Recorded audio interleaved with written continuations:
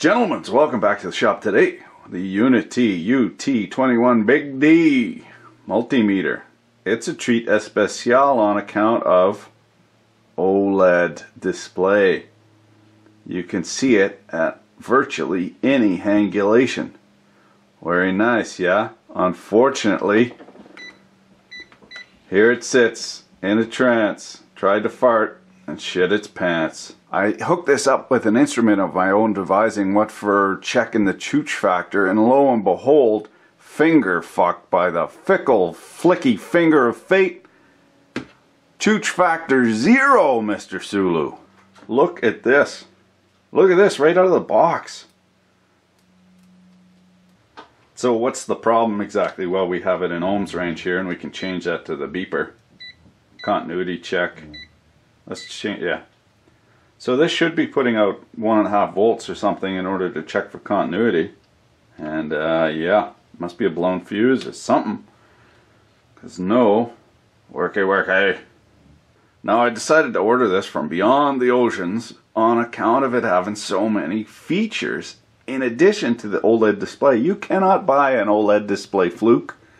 And even the Agilent or the HP or Keysight now they're called, musical names, it's like $500 and it doesn't seem that skookum like I've seen guys twist the case and it, So waiting for Fluke to come out with one. In the interim though, I figured $150, might as well get this UNI-T. It's got lots of features. Maybe it'll be pleasantly a surprise, just like this was. Beyond its pleasantly obscene countenance, it's also fairly skookum. Especially now I got it figured out and I know how to use the thing. I can make more videos. For the curious amongst us, a well brought up beer belch is 80 decibels. A proper ripper from t'other end? 80 decibels as well. Why fart and waste it when you can belch and taste it? Let's take this apart, see what the fuck is wrong with it. First off, it's got the Mark of the Beast ETL, Intertech. I guess it's easier to get listing or to get checked by them quicker, faster, less hassle. But it sure seems like the crappy tools all have that one, the Intertech listing. This is nice. This is a caged fastener. So it's threaded, but it won't come out of the basal platen here. It will come out. And I'll show you that. That's a nice feature. Oh, yeah. Ultrasonically welded insert. Very nice. Brass insert, metal insert, so you're not stripping out the threads when you're changing the batteries. This is kind of crappy though. Like not a single fuck given for this. I guess that's a serial number. Should have gone in here, but it doesn't look like it'll fit. Right, here's the back of the Ching, and it's got one of these. So this must be their lower grade ABS. They do have a polycarbonate ABS blend. Why the difference? Well, ABS is cheaper. It's the sewer pipe, and it's got about 6,000 psi tensile strength. Polycarbonate, of course, way stronger than that. It's 10,000 psi. Interestingly, though, the blend, when you make the blend, it's less strong than either of the two. It's only got 5,000 psi tensile strength. So why would you put a more expensive part, the polycarbonate, into ABS to make it weaker? Well, it's got to do with impact resistance. ABS, the IZOD brake test, the notched brake test where they swing a weight and whack it over.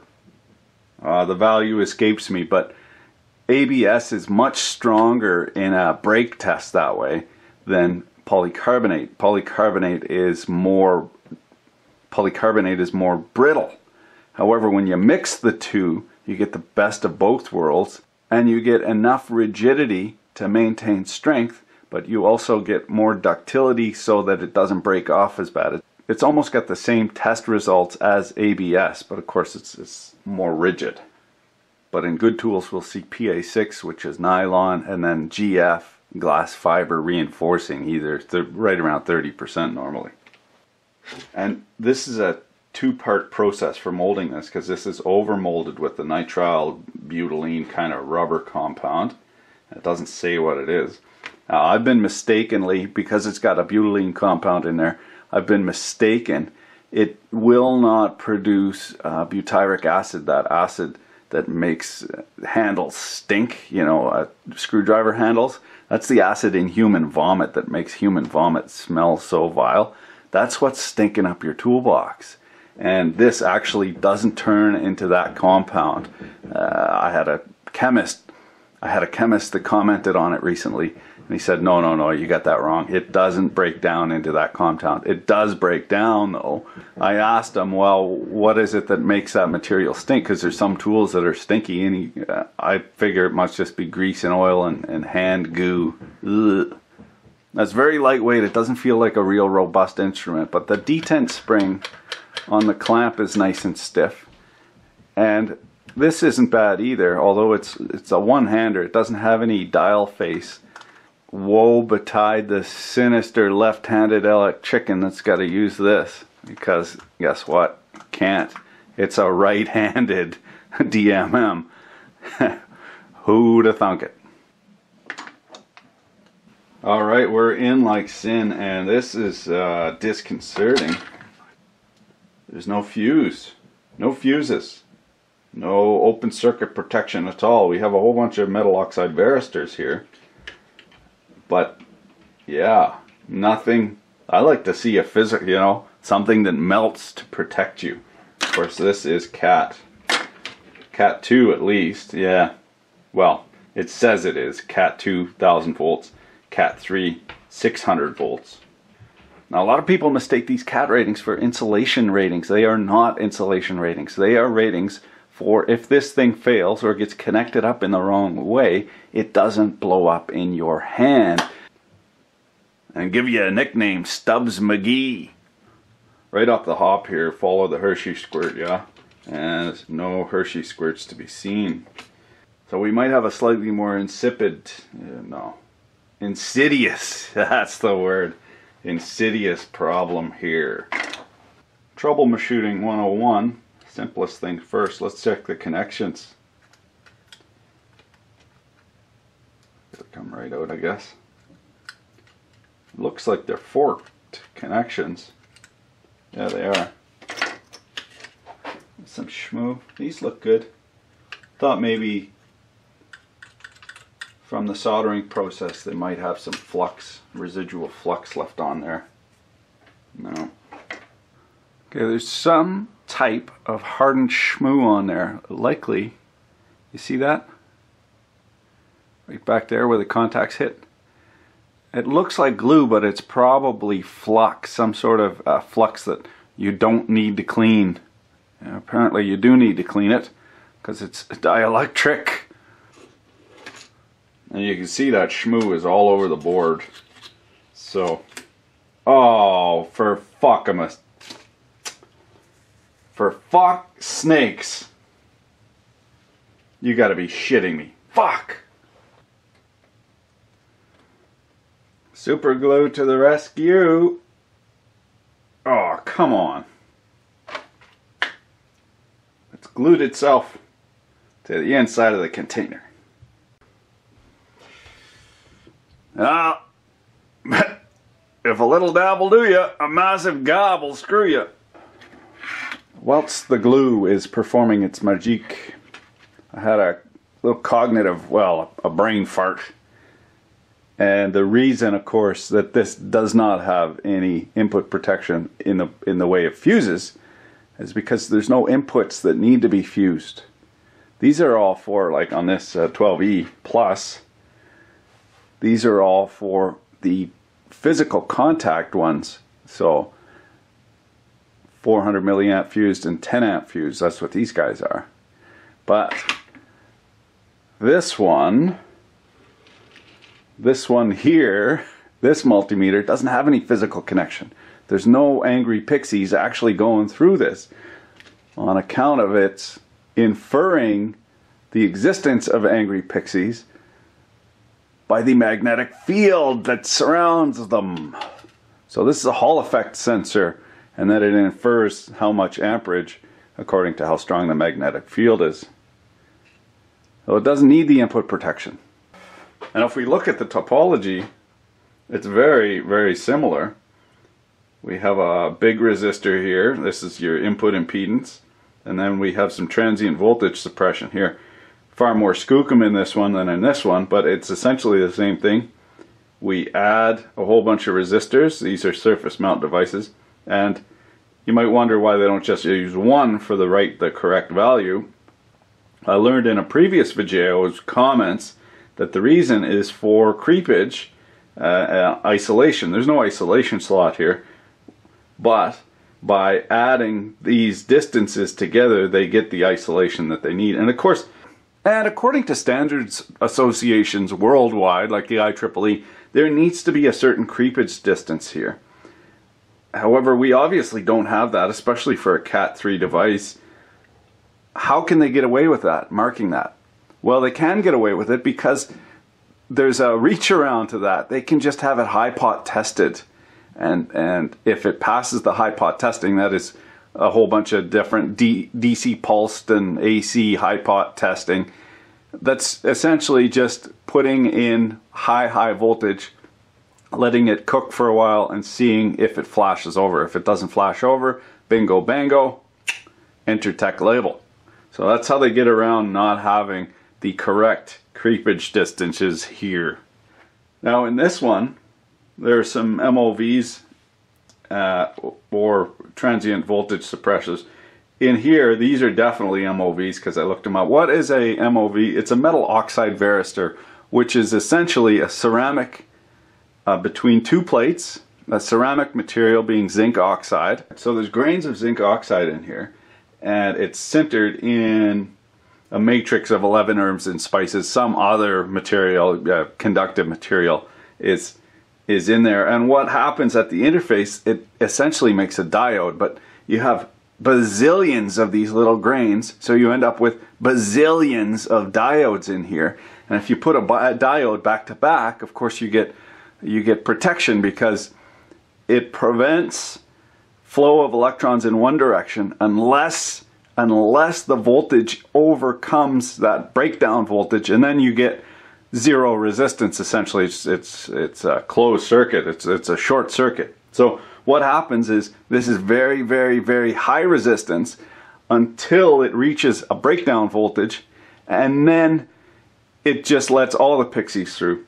Additionally, in this 12E, what we see is some capacitance. We have a capacitor here. There's no capacitor in this side of the circuit. All these tantalum capacitors are for decoupling and noise suppression on the battery itself going into the ICs here.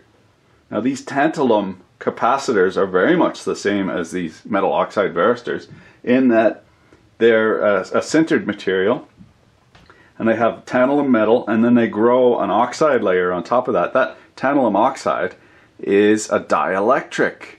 It's very good, like rubber. What do they call that? There's a conductor and an insulator. They don't call it insulator, but they call it dielectric. But it's dielectric, so they have a little layer of dielectric on there, and then they put in a fluid which is conductive, which is a electrolytic fluid. So that forms two plates of a capacitor.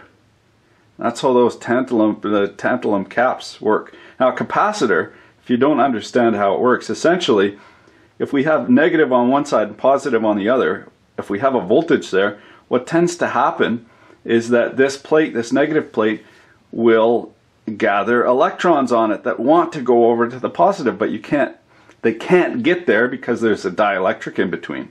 So they build up a charge on this side.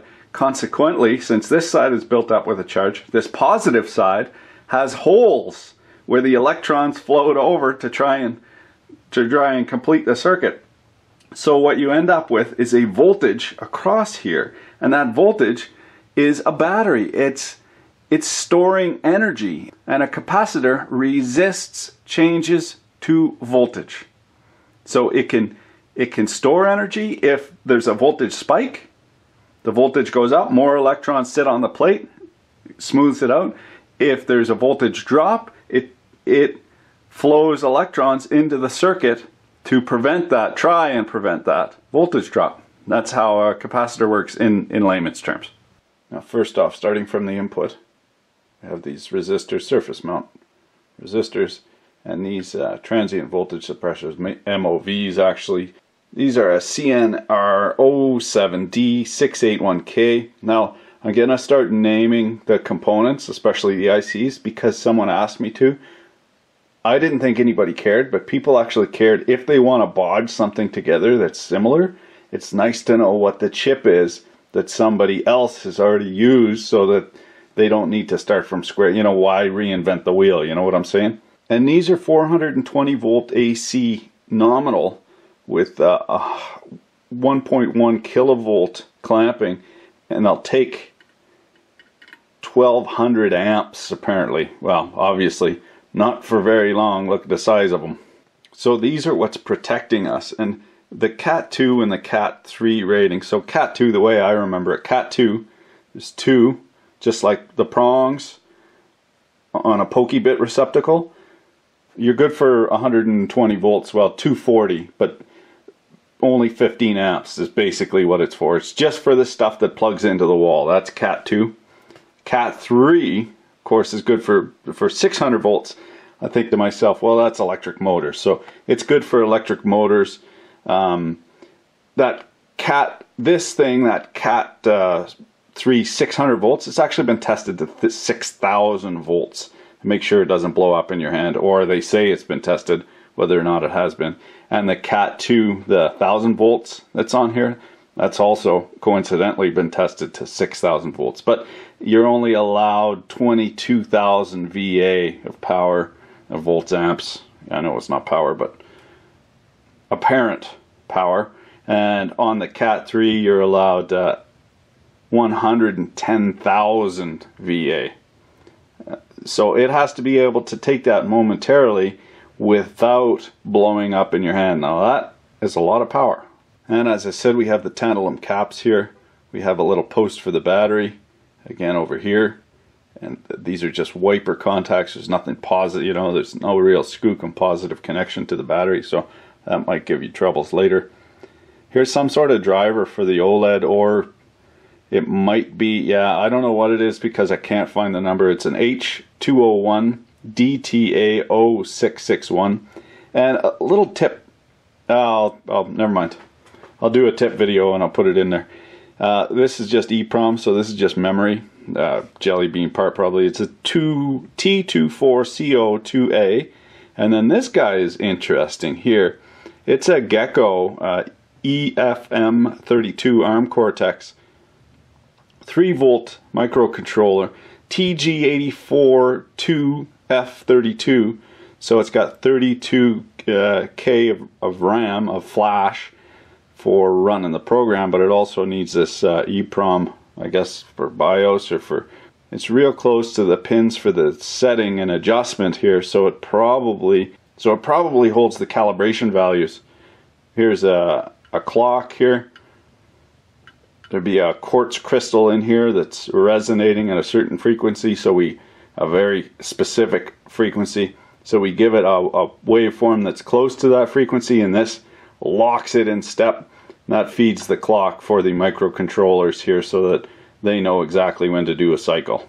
Now this little guy is for Silicon Labs, and it's an interesting little guy. Very low power. It's got brownout detect, it's got an LCD driver, pulse width modulation, all sorts of I2C, all sorts of stuff.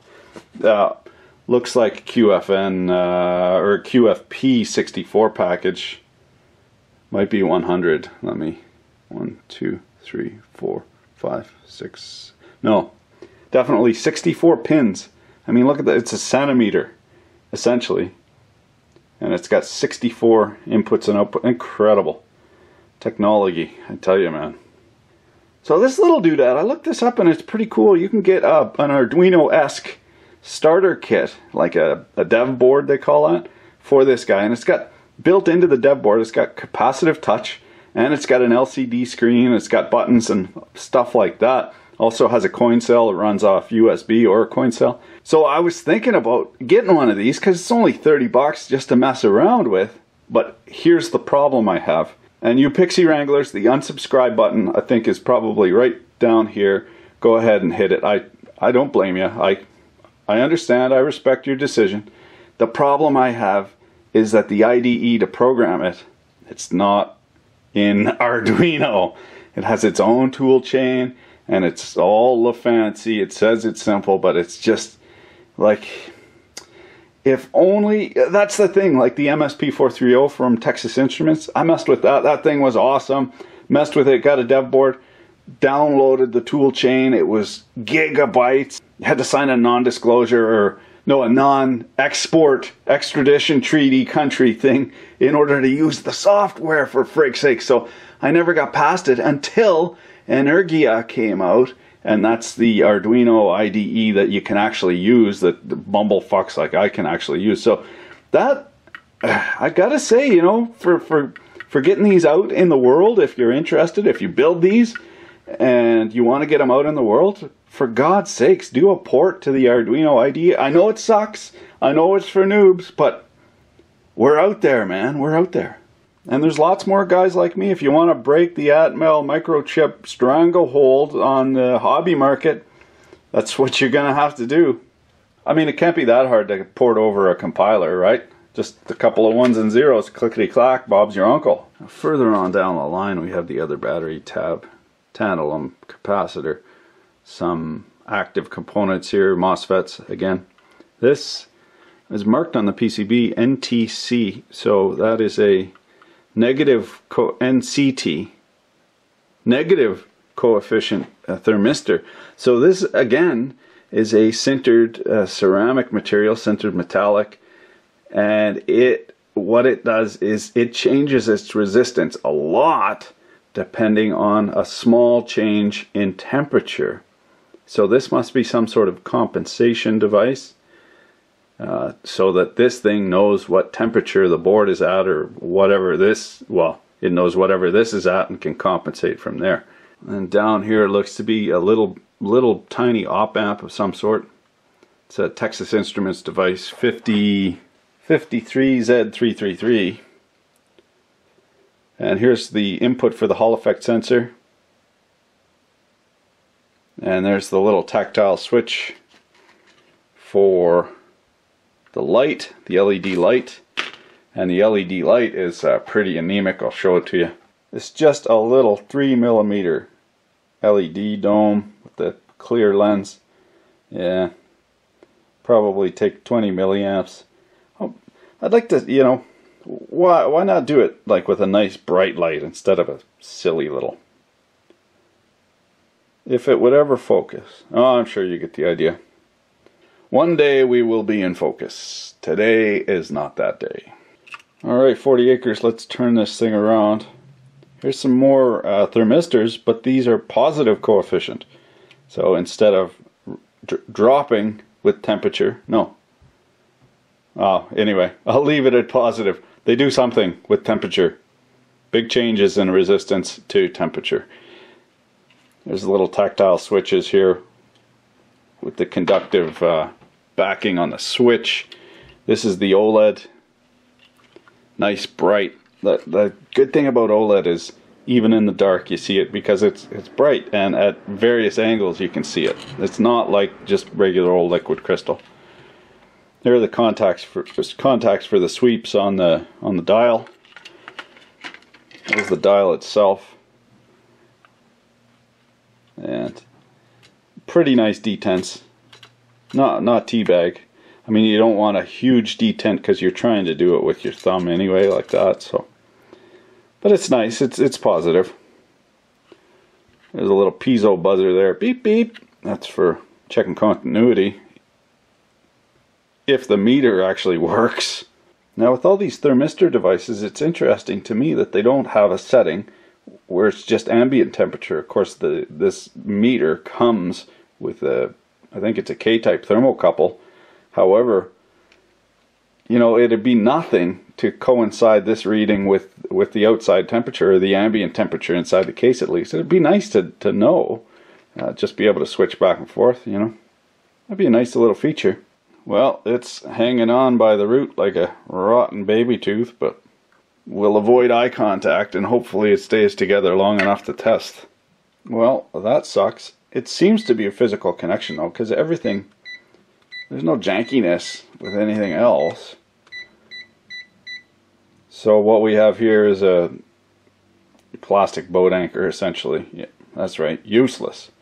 At the current sense, stuff should work, and it's also got the non-contact voltage detector here, the death stick or the chicken stick alternatively. So we'll try the non-contact stuff, see if it works anyway. This is the thing, how much is confidence worth, right? Bad products, crappy products, inferior products that are cheaper drive out more expensive good products out of the marketplace. It's just the way it goes. I mean, go down to the local Sears and try and find a decent wrench. You could 10 years ago, but now you can't. Why is that? Well, the good wrenches got driven out because of profit.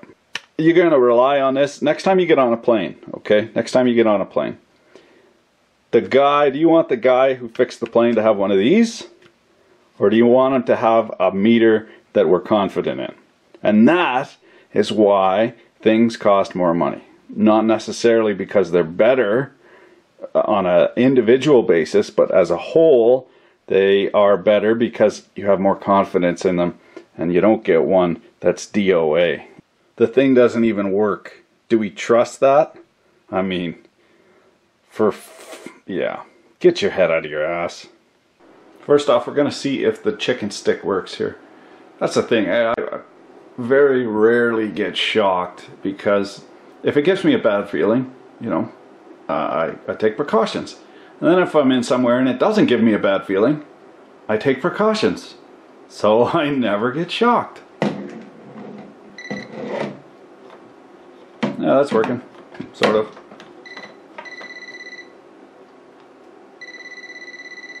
Yeah, that works good. Especially considering that's, you know, that's bound together, so there should be net zero magnetic flux there. Anyway, we got we're gonna run around 3 amps, see what happens. And I'll also explain to you what this, where is it, 6,000 count thing means. What's a count on a multimeter? Well, it's essentially how high the display can count. That's all you got to think about. So this can count up to 6,000. Focus, you. Thank you. And I'll show you that here momentarily. We'll turn on the power. We're at set at 3.09 amps. It's reading 2.73, which is really good because on the low end of the spectrum, it's tough, man. It's tough to get in there. I think this will do up to 600 DC, so you know that is on the very low end. Alright, so this guy will only put out 3 amps, but this ain't rocket surgery. So what we do is we recall that this is not measuring the actual amperage, it's measuring the magnetic flux of that, or the magnetic field of that current. So we can fool it into thinking there's more current by giving it more magnetic flux, more wraps. About that many. Let's see, we got it on 0, we'll turn it on to 1 amp. And we can even count, I don't know how many turns that is. Oh yeah, I do. It's 25 turns. Okay, we're going to increase this by degrees here. And watch what happens when we hit 60. Ah, it has to change scale. As you can clearly see. So that is what the count means. It can count to 6,000 if it now changes scale, see? So it'll go 5999, go completely out of focus. Goes up to 599, goes overload, and then pops over. Ta-da! Now some might treat this as pedantic, however the count has fuck all to do with accuracy or precision. And accuracy and precision are 2 entirely different things, as is count. That's essentially just how many digits it displays. Well, I wish I could show you more. Unfortunately, she's a piece of shit right off the get-go. A pretty piece of shit. Piece of shit nonetheless. Thanks for watching. Keep your dick in a vice. And the K-type thermocouple doesn't work neither. Son of a... Yeah. So it must be broken wire in there. Something's... You would think though, you know, fuck it. It seems reasonable. I don't get it. Why? Dead on arrival. Like, it obviously wasn't tested. Like, not in the least. But it does have the China export mark, which, as I'm sure you're aware, negates all other markings.